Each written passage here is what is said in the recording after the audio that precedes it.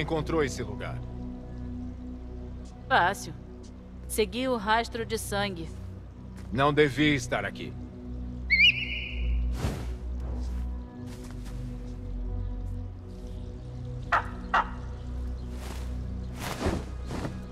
Você fala com ele? Falo. Às vezes. Mas ele não responde. Eu respondo. Nós nos afastamos desde aquele dia. Mas o que nós vimos lá no palácio, a luz, os sons, você não pode ter esquecido. Diferente de você, Nihal, eu deixo o passado no passado. Você chama ontem de passado? E o seu Jin? Aquela sombra repulsiva que esmaga o seu peito, ele também ficou no passado? Não. Ele ainda está aqui. Às vezes, mesmo de dia, eu sinto a respiração dele no meu pescoço. O pesadelo invade o mundo real. Ou sempre fez parte dele. Isso faz parte da sua realidade, Bassi. Eu também sou parte da sua realidade. Do seu passado. Me diga, você vai me deixar lá? Nos cantos escuros da sua memória?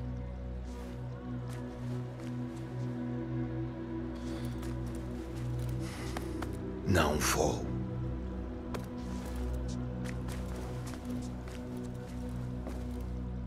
Se você pudesse inventar um rodo mecânico... Bassi, Está feito. e como foram as coisas? Melhor deixar essa história para outro dia. Eu posso contá-la em torno da nossa fogueira.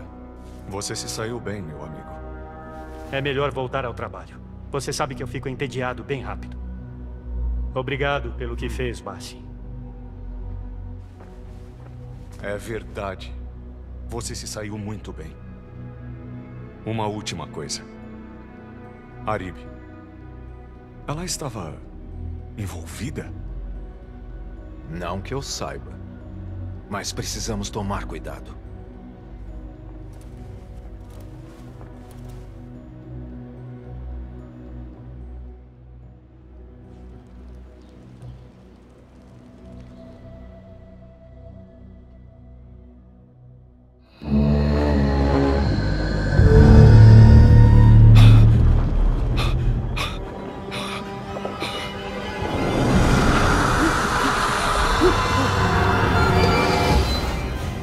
Calma, Bassi, estou aqui.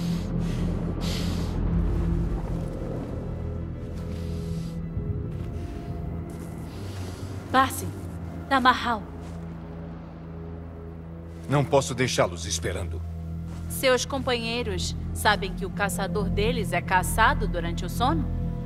Se fosse só durante o sono, eu aguentaria. Fui seguido quando fugi de Ambar. Agora eu sou seguido quando mato aqueles que caço. As pessoas do palácio, com máscaras. 4 morreram pelas minhas mãos. A última, a raiz do mal, logo se juntará a eles. Por que cortar a garganta se pode soltar as línguas? O quê? Por que eu? O Jin só aparecia durante o sono. Nunca te perseguiu durante o dia até você encontrar aquele baú. Os mascarados valorizavam o que havia dentro dele, o antigo objeto que acordou quando você o tocou. Eles podem ter mais respostas vivos que mortos. Eu caço meus inimigos. Não compartilho a mesa com eles. Fiz um juramento, Nihal. Como pode caçar se é perseguido? Se pudesse andar pelas trevas sem um fardo, serviria melhor à luz. Deixo minha lâmina longe da carne dos inocentes, não da ordem dos anciões.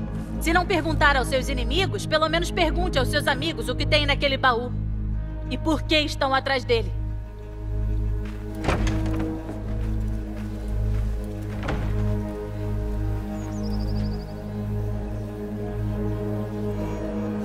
Meus companheiros estão esperando por mim na sede de Harbia. Esvazie sua mente, Bassi. Foco na tarefa à sua frente.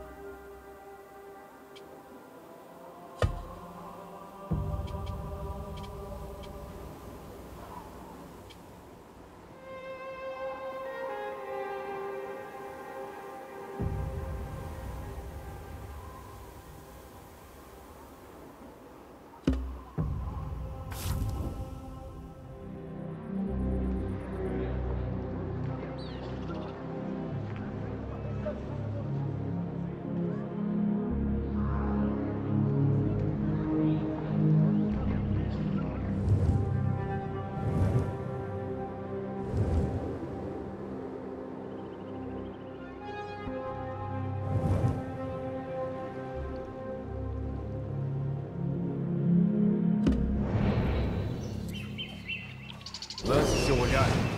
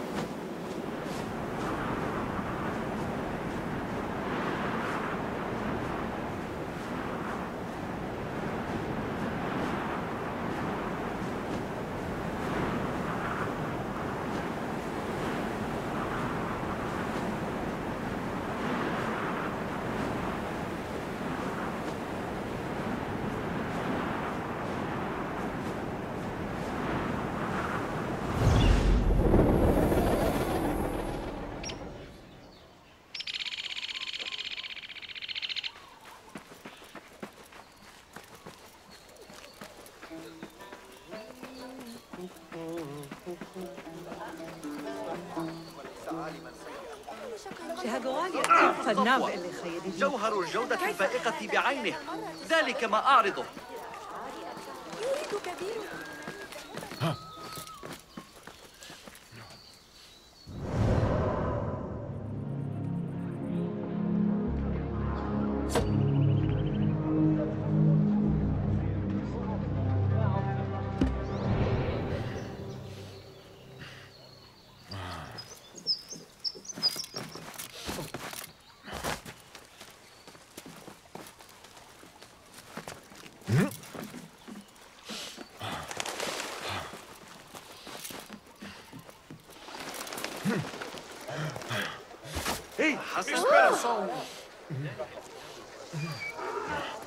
تسعدني رؤيتك كثيرا. ما الذي تنوي فعله؟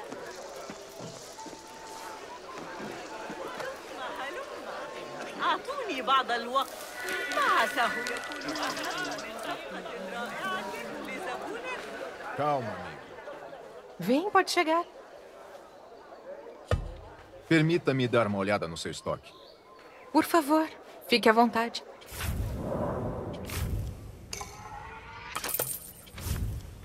Nunca saia de casa sem um pouco disso. Muito bem, senhor.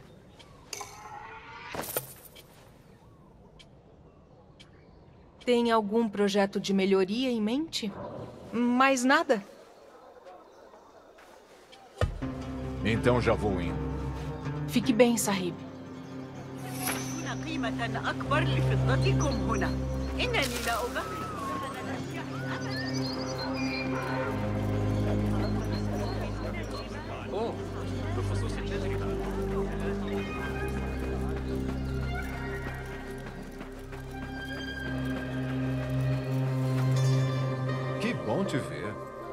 Muito prazer. O que você tem aí? Dá uma olhada. Só trabalho de primeira. Vendido.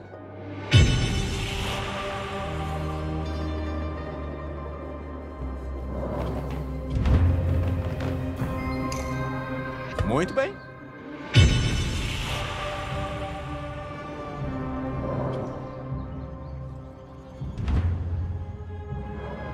Vai querer só isso?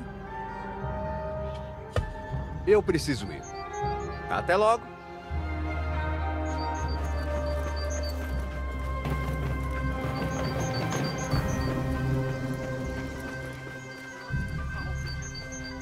Saudações.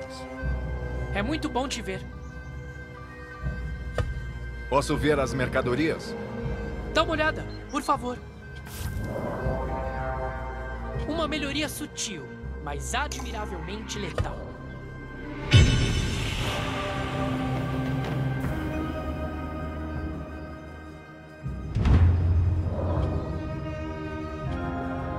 Você nunca viu uma lâmina cortar assim.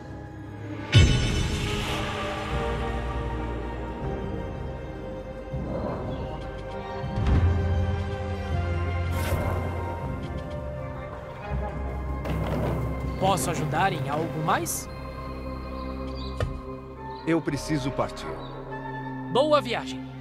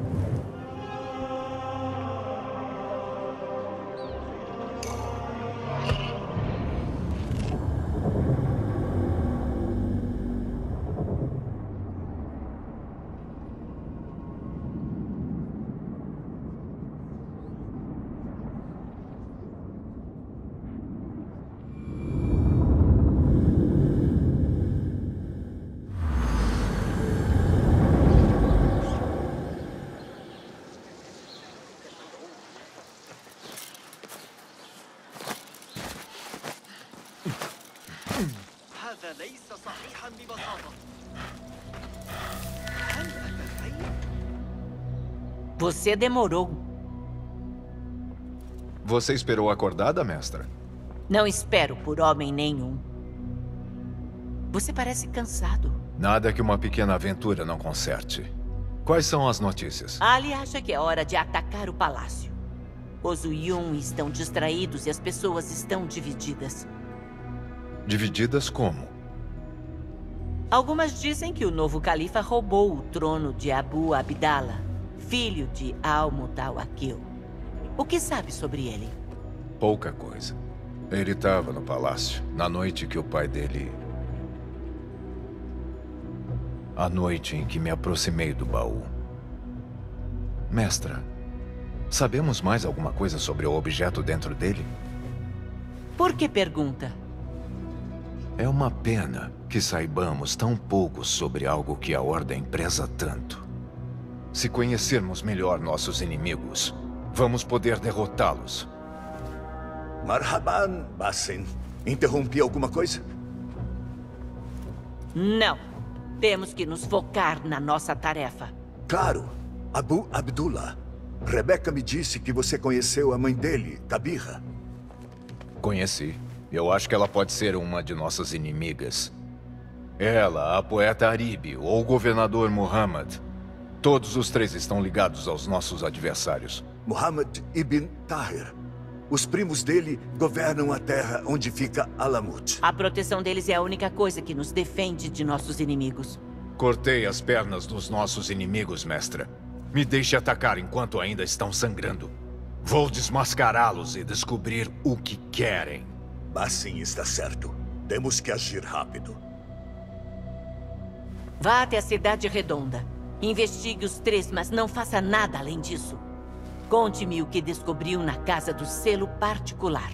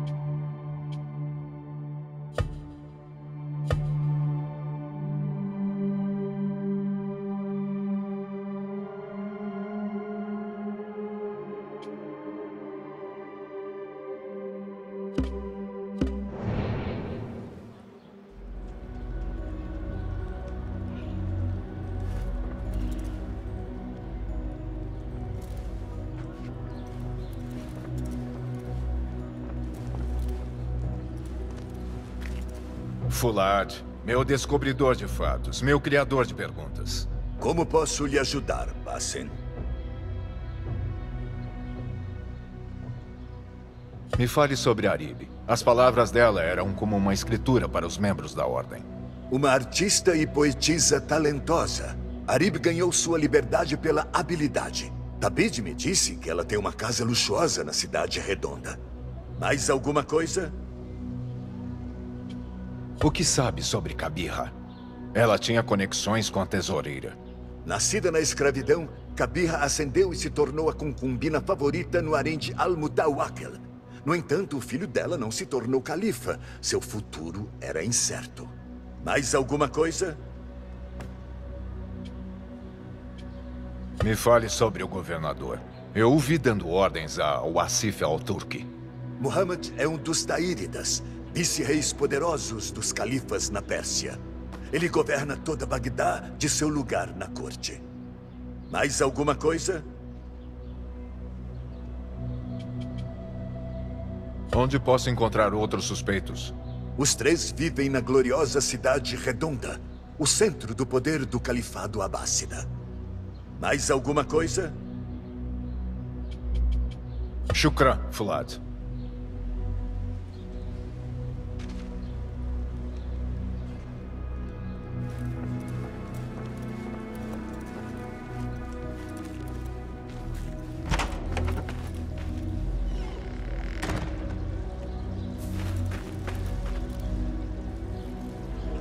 Poeta, político e concubina. Em breve saberei quem está usando a máscara.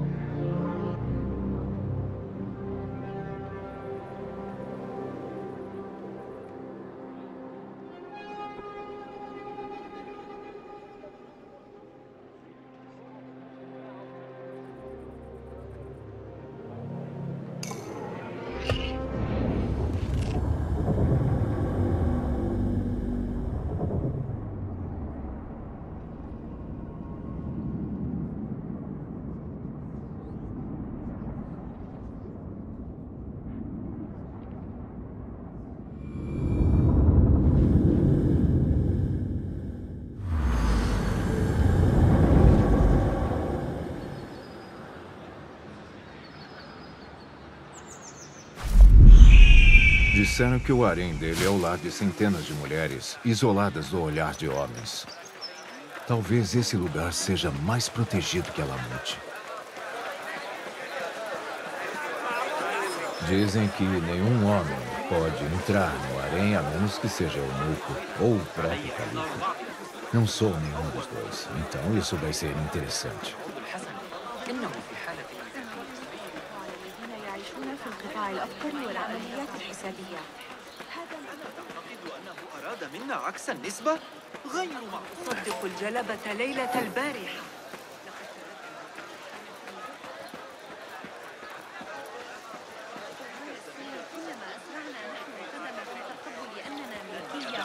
زادت فرصتنا في النجاة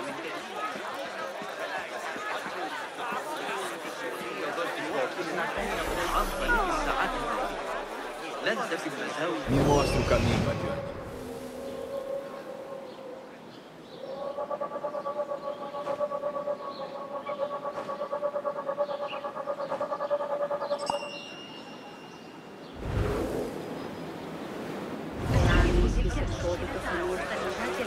Que casas lindas! Muito diferentes dos cortiços de Ambar.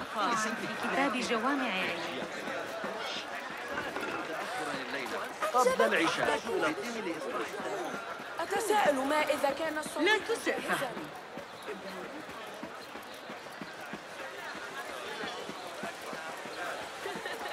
يلا الهول علينا فعل ذلك.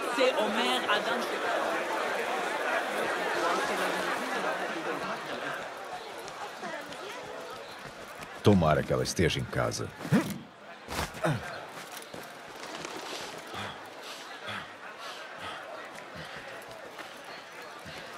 Você não vai me impedir de ver meus convidados. Essa é a minha casa.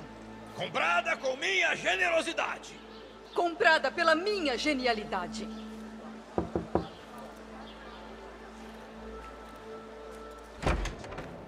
Para fichas, favores e dedicações pessoais, você pode encontrar a saída Arib no jardim depois do recital. Bom dia. Você deve ser o benfeitor dela. É uma honra, Said. Se me permite, gostaria de ter uma audiência particular com a poeta. Mesmo? Fui tocado profundamente pelas palavras dela. Simetria de céu e mar. Gostaria de expressar minha admiração sincera. Palavras bonitas. Quase tão bonitas quanto as dela. E igualmente falsas. Nós dois sabemos que máscara ela usa, não é? Máscara, Said? Já chega de Said. Eu sei quem você é e sei por que veio. Você acha que eu não te vi se escondendo nas sombras? Ela não faz mais parte dos seus planos, suas reuniões secretas, seus apelidos idiotas. Eu já tirei tudo isso dela. Eu coloquei vigias nas portas dela. Meus homens a protegem nos recitais.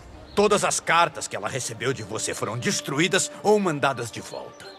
Enviadas de volta? Você pode encontrá-las na sede do correio. Pode queimá-las, enterrá-las, faça o que quiser. Pode até comê-las e se engasgar, eu não me importo.